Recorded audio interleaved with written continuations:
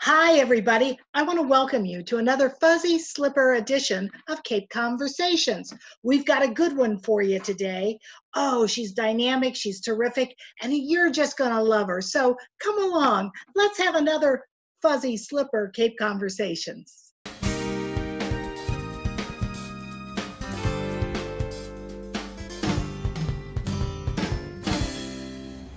Hi, everybody. I'm Melinda Gallant, and I want to welcome you today to another fuzzy slipper edition of Cape Conversations in my living room. And I am with the perky, effervescent, and fabulous Annie Hart Cool, whom I've known with maybe 100 years now. I don't know. How long have we known each other? 30?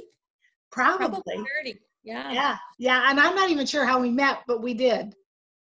Arts Foundation. Was it through the Arts Foundation? I was the executive director there 30 years ago. Yeah. And I did those comedy nights.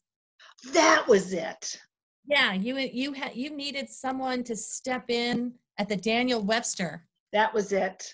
Yeah, and I did my first stand-up with you. That's right. And then you went off to be a fabulous success, and I just kind of petered out. That's all. Stop it.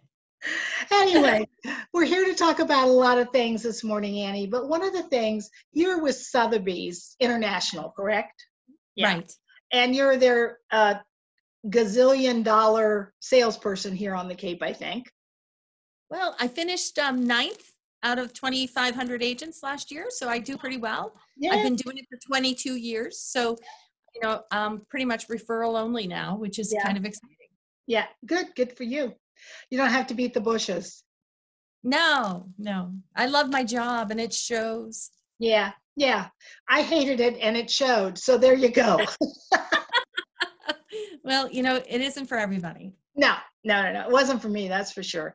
Anyway, that aside, so tell me, Annie, how are you coping in this time of real estate in the time of pandemic, I guess?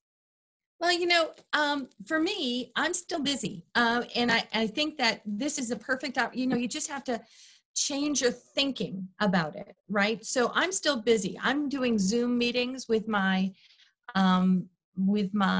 sellers, keeping them up to date. This is the opportunity for sellers to start doing some real work around getting their houses prepared.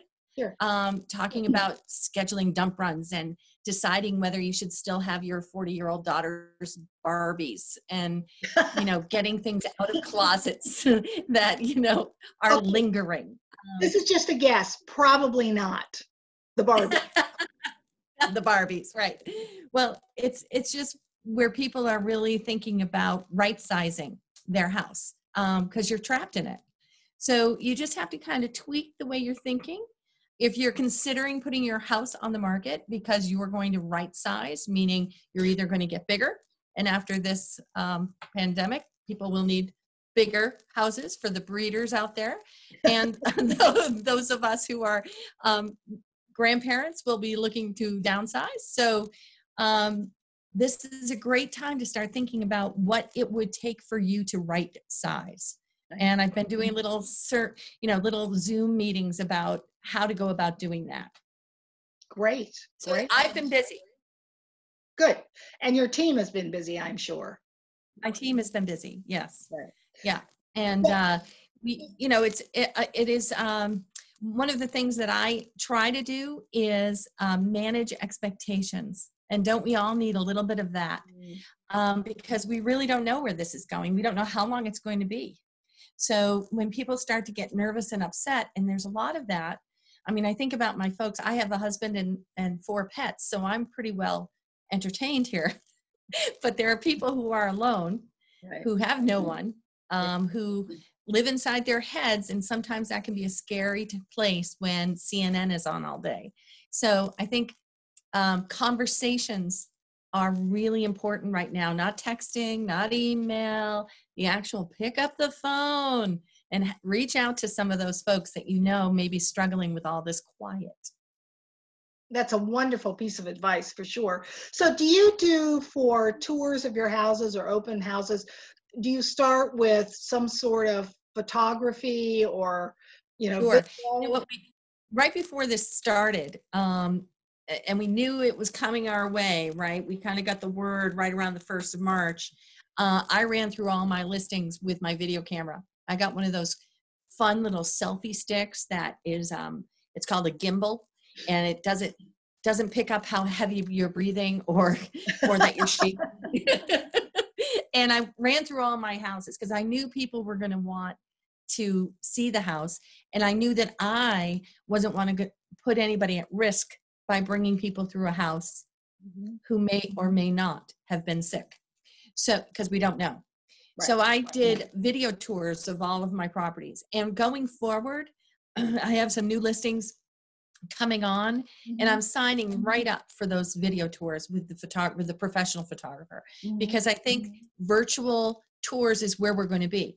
Here's the other thing that's been surprising. We're all trapped at home, and the uptick in going online through our MLS system or Zillow or Realtor.com, whatever the program is that you're attached to, that online service has shot up. People are looking. People are shopping online. They're entertaining the hopeful of coming down and buying. So it's the perfect time to get anything virtual, anything that you can put online that would aid a insomniac buyer who's shopping at 3 p.m. Well, my son is a realtor down in Rhode Island. He has his own company. He's got some beautiful properties. Yes, he does. But he's been doing the video online, and now, I mean, he meets the people. He says you have to look at the video before you make the appointment. Exactly. It's a rule. I said, well, how do you get away with that? He goes, because Mom, I tell them I won't show them the house unless they look at the video. Because if they're That's not what I've been doing. Why waste your time? Exactly. I have one house that I love, love, love, but the bedrooms upstairs are tiny, tiny, tiny, tiny. And everybody I've shown it to has said, oh my God, the bedrooms upstairs are tiny. And so what I started doing is, and before I'd even make the appointment, I send the floor plan. I say to the other agent, have them check out the dimensions of the bedrooms upstairs. I'm not letting them in unless they totally get what the bedrooms upstairs look like. Right. Well, and as Justin says, he meets them on the outside of the house at 10 feet away. And unlock the door, wait in the driveway. Yeah. So you do the same thing. Same thing. Yeah. So you don't deal with rentals, do you? I don't. Does your company? Yes. And how? Only summer. Okay, but has anybody said how summer is going? I've heard through our meetings that people are canceling. Yeah. Because we really don't know what's around the corner, right? Right. It was pretty scary, I think, when I heard that there were so many, what was it, 2 weekends ago, so many people coming across the bridge to open. And I live in a neighborhood that's summer. It's summer. Right. And many of those houses, and they've been torn down and now they're big houses, have summer cars in them in the driveway. Right. And it's disturbing because we have such a, not only a fragile system and no toilet paper anywhere on Cape Cod, but for our medical system and our that kind of infrastructure, we're not set up for this. Right. Well, it's a tough one, but on the other side, they pay taxes. I know. And my frustration hasn't been with them arriving. My frustration has been with them arriving and expecting us to be up and running. Yeah. There's been some heated moments that I've heard of where people have come and gone, what do you mean Seafood Sam's isn't letting us in the door? Right. What do you mean Absolutely. takeout? Right. It's a global pandemic. There's nowhere you can go to escape.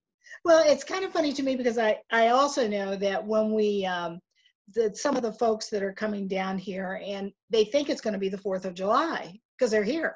Right. But it's not. Right. We're all living in serious business. I will say though, the person who started the Close the Bridges, I don't know the person. I don't even know the name of the person. Got 5 signatures. But quite frankly, it would be, it's not only un-American because you have the right in this country to move about. Uh, Correct. it's all, unless the president would say, I'm declaring martial law, which he That's isn't. exactly. Yeah. So, but I was in a meeting this morning and they were talking about it and they said, if you pay taxes here on the Cape and you sometimes pay a higher value on your $1 zillion house because you don't live here, Right. you want to be able to get to it. So, there is that point, you do have to Yeah. get to it if you want to. I Now, think your first point was that we have a fragile medical community here. yes, And just being able to attend to those folks who came from somewhere else that may have come with it and it hasn't started yet, that's the kind of thing that I think is most important for people to hear, that they're all welcome. They pay taxes, they have a house here, but it may be risky for them right. because Well, we may not be able to accommodate. Well, and I'm quarantined for 23 days, 24 days as of today. They should be quarantined for 24 days as well. That's the other point. They need to stay I where. agree. Yeah. So Yeah. you're involved in more things than I can shake a stick at. I used to think I was much more busy than you, but now you've surpassed me by 100 times. 100 times. I don't know. I I think don't it's because you're know. younger. I think it's because you're younger, really. Oh, Gotten old. I can finally catch up to you. Yeah, you do. Hey, so how's it going? How's it going? You've got this project going, which I just think is adorable, and it's adorable because you took pictures of my kids. Yeah. Yeah, yeah, yeah, And yeah. your schedule. Your I know. schedule. I can't believe you got me on the schedule. Probably nobody will give any money if they see my mug or No, Joe. come on. But tell me all about it. It's for the Falmouth Service Center. It raises money for Falmouth, right? And the Yeah, Bay. well, for anyone who uses the Falmouth Service Center, and they're, we're not just Falmouth. The Service Center services the Upper Cape, Oh, essentially. okay. Good. So, yeah, so my friend Lee, Lee Geisiker from Vagabond View, Yeah. and I were talking one day. Of course, both of us are out of work. I mean, she's out of work because she's a photographer, and she lives alone, actually, in your neighborhood. And she was she had cleaned every closet in her house and was bored out of her mind. So, and I was similarly bored out of my mind. So we saw on Facebook that Ohio and Plymouth, Mass, were doing these front porch projects. So we just took a little tweak of that, and it's kind of a photo essay on how people are surviving quarantine. And what that is people who have been closed up together for probably way too long get out get out on their front steps, and Lee from 20 feet away does a telephoto photograph of them. So we're chronicling the time. And Lee has committed to 3 digital professional photographs for a donation to the Falmouth Service Center that takes care of all of Upper Cape. And we actually are full. I don't know when this will air, but please don't contact me. We are done. We have over 300 people, 300 Wow. families who participated, and we're booked right up until the 30th. So and that's given if weather is good, because today I had to shift the 16 people for tomorrow to Friday because we know there's 2 days of bad weather coming. Yeah. So who knows if I'll have to do that again and again and again. But it's been a really beautiful project. I think one of the best things about it is hearing how people are getting through. Wives saying, oh my God, please come take our picture. My husband will shave. Husbands saying, please come take our picture. My 3 teenage boys will finally shower. I've had a single woman say, I've just lost my job. I've just moved to Cape Cod. I know no one, but I feel like I need to pay it forward. Wow. Yeah. Or the caregiver of a 90-year-old person who said, please come take our photo. It could be our last one. You know, it's just so warm. Everything is just so warm and lovely, Yeah. and heartfelt. We have another woman who Lee is making a very special arrival on her day off to go take her picture, because she is not only an RN at Falmouth Hospital, but it's her anniversary, and her husband turned 74. Oh my gosh. And we couldn't turn her down. It was like, she's on the front lines. She's got an anniversary and a husband who's considerably older, and Yeah. got to get that photo. Yeah. Yeah. Yeah. Yeah. Yeah. So Absolutely. it's been really, really fun for us, and I'm glad we did it. Now what's happening, because this is the way things evolve, is as it's picked up speed and people want to be a part of it, and I have to say sorry, I'm getting that kind of disappointed anger. Oh, well, that's, you can't do No that. good deed goes unpunished, Melinda. But now tell me, didn't Fox News pick this up? Yes, Fox News, national news, followed us around on Sunday, and there's quite a wonderful little video going around. I understand one of my family members saw it in Sun Valley, Idaho, so I know that it exists. I've not seen it, but I understand that we're making national news, and we're not allowed to publish it ourselves until it's made the 10-day national circuit. So we're hoping that we get a copy of that and can share it locally. Oh, yeah, wonderful. When it's, but it was kind of fun to have them. We've gotten a lot of press on this. Right. Well, you, as I am, are a justice of the peace, and you've done a COVID-19 wedding. I think you're the only one that has. All of my weddings, I had 6 weddings scheduled between now and the first part of May. All of them have been moved to next year. Really? Yeah, all of them. Yeah. Well, one was canceled, which is very disappointing, but it is what it is, Yeah. They were coming from out. I think that most of the weddings that I've done during COVID they have their license, and they didn't want to deal with town halls closing. Yeah. Yeah. So let's just get the legality done. Yeah, and have a party. And party another time. And boy, that industry really got harmed, huh? Yeah. I mean, think of all the florists and the photographers and the event centers and and us. I mean, it's really been an impact. But if somebody has their license already, they've been kind of reaching out and saying, can you just do us on the quiet? Nobody needs to know. Yeah. And we'll fake it next year. I really think too that a lot of people haven't talked about it. Well, I've talked about it with other people on this show. There's been a real, nobody understands how big a trickle down syndrome there is with this particular event. It is. I mean, our world stopped on its axis. Nothing's moving. It stopped 3 weeks ago. Everything stopped. And if you've got half a brain, you're not going to go to a large Easter church service this Sunday if you have half a brain. If you don't have half a brain, I'm sure you'll show up. If you're a person of a certain age, you're not going out like you were. But everything, theater, music, all the good things in life, going to see houses in person, all those things stopped. Just stopped. And you know what I miss most? What? Hug. Oh, I hear it. You know what? I miss that, being able to get close. And it's been funny on this tour of people's front porches, how many people start towards you and you go, whoa. I know it's our inclination, but virtual. And it's not just because, you almost feel like you have cooties, but you might. Yeah, you might. That's the problem. We don't know. Right? Well, we don't know. Yeah, we don't know. And I think also that what's wonderful about what you were doing with that is you're making those families feel special. Oh, yeah.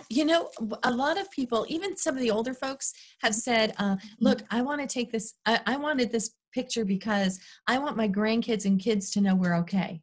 Because they're the ones that can't necessarily Zoom, don't know how. Right. Have still not figured out their iPhone. Right. So they're counting on us. Send that photo out to say, guys, we're okay. And they know better than to go see them because the kids will run to them naturally. Right. You know, they can't be in the yard or visit from the car because the kids don't know better to stay or clear. Right. So yeah, it's been really interesting to see how this photo project has really evolved, and it's really become a study in social pandemic. That's what we'll call it. Well, wait till she sees Yeah. what I'm wearing for my photo with Joe. Oh, Well, good. I can't wait. I love the surprise. your photo took the cake with you and your husband. Oh my God, the hat, Yeah, the main hat and the bathrobe, and you with the buffalo check pajama pants and the long lip. It was well, it was adorable. It was a hoot, but it was adorable. thanks. It was really cute. Thanks. And I was on my computer. As always. Yeah, we wanted to lighten it up a little bit because that's who we are. And quite frankly, I couldn't have gotten my husband dressed. Yeah. There you go. Well, the last thing I want to talk about, although we could talk all day, that's the problem. I would like to talk to you about Woods Hole. What's going on at Woods Hole Theater Company? You're the president, right? I am a very proud president of the Woods Hole Theater Company. Yeah. We are a small but mighty theater company, as you know. We sadly, had to cancel everything, and we count on our spring activities to fund the rest of the year.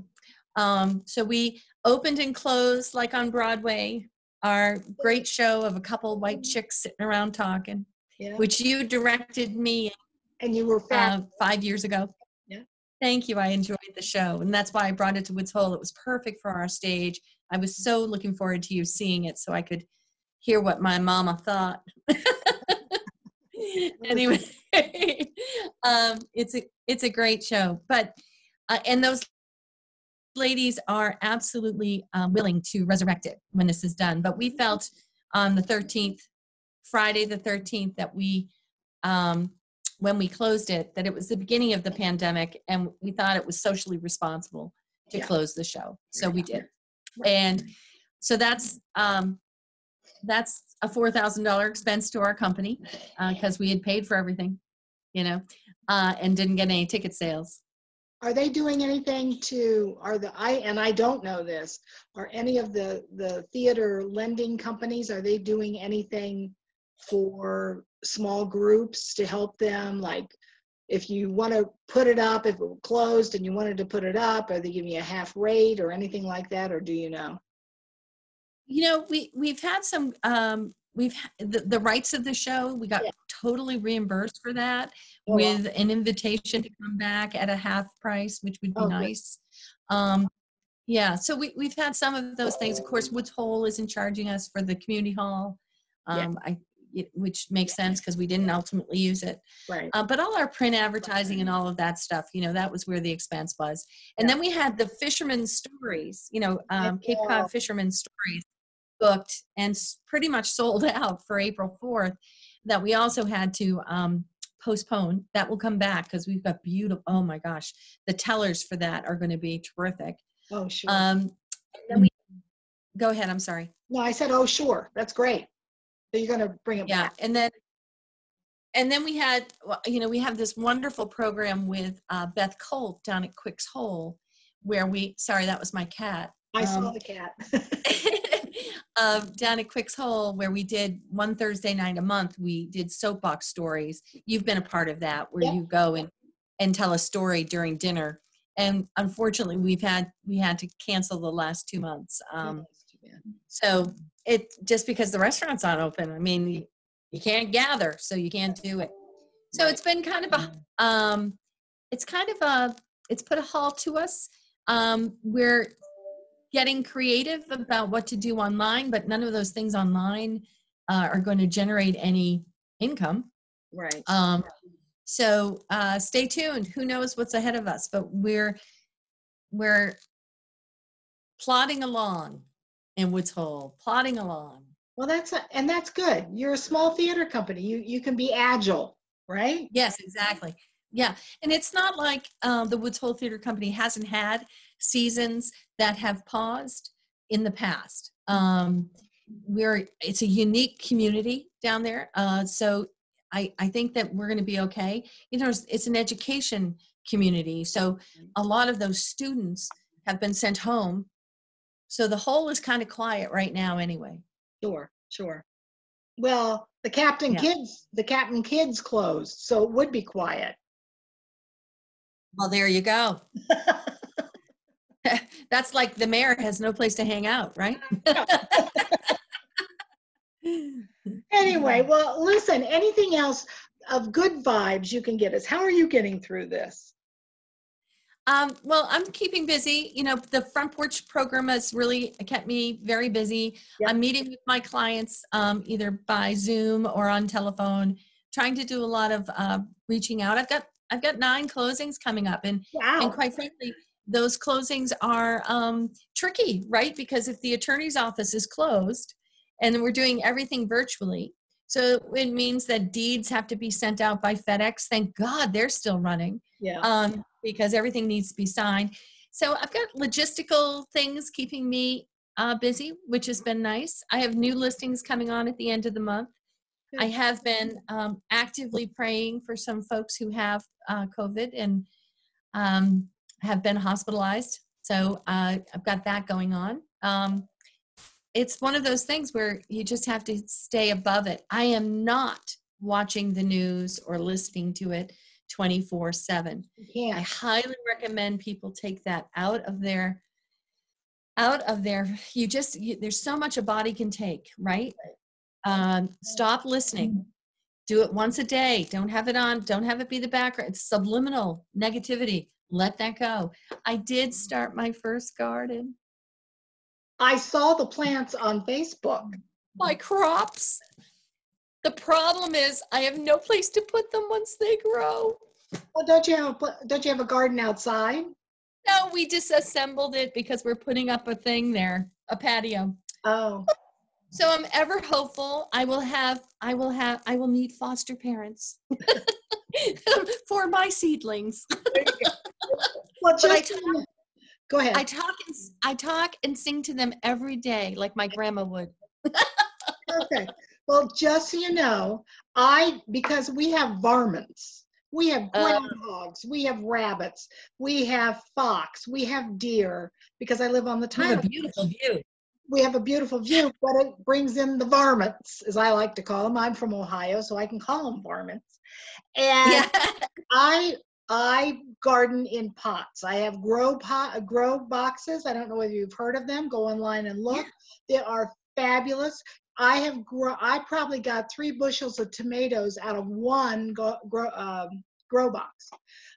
They are amazing. Wow. I do pots. I do my herbs in a couple of small raised beds. For some reason, they don't go after the herbs, which is a good thing, because then I would have to get my gun out, which I don't own, but I would get one for this. You'd be surprised what you can grow in various containers if you have to. Well, I would love to share some things with you when you're ready. Oh, excellent. I'll be ready. Well, we can actually, because you don't have to leave them at the beginning of your roadway. I was going to say, I can have Lee drop them in your driveway. There we go. Perfect. But hopefully it'll be done by then. Yeah, I've got beans and zucchini and carrots and Brussels sprouts and every herb imaginable. So great. I got you covered. Excellent. So Annie, I want to thank you for being with me today. I can't believe we talked all this time. The time has gone by too quickly. Oh, that's good. I guess that's good. I know. That's who we are. That's the way we roll, as they say. That's exactly it. Well, thank you for having me. Well, and if I stay in any longer and keep eating, you will be rolling me. Me too. And what is it with the baking of bread? I don't know. I can't do it. And banana bread. That's my 2 things. Oh, I know. Well, I'm glad I'm not in your house, but I can't do the baking. I did make a quiche today. That's good. A little bit healthy. Yeah, it's a little bit healthy. Listen, thanks again. Tell your hubby I said hello and to behave himself if possible. We always have long conversations when we see each other. Not that we see each other often, but we do. Yeah. Anyway, take good care of yourself. Stay safe. Wash your hands. And we'll see you next time on another Cape Conversation. Thank you for joining me today. Annie Hart Cool is a load of laughs and lots of fun, that's for sure. And she gave you some great tips if you want to sell your house right now or thinking about it. No time to waste. There are people buying houses. And she also gave us some great ideas on how to keep your sanity during all of this. So thank you for joining me today, and I'll look forward to seeing you another time. Wash your hands, be safe, wear your mask. We'll see you next time on another Cape Conversations.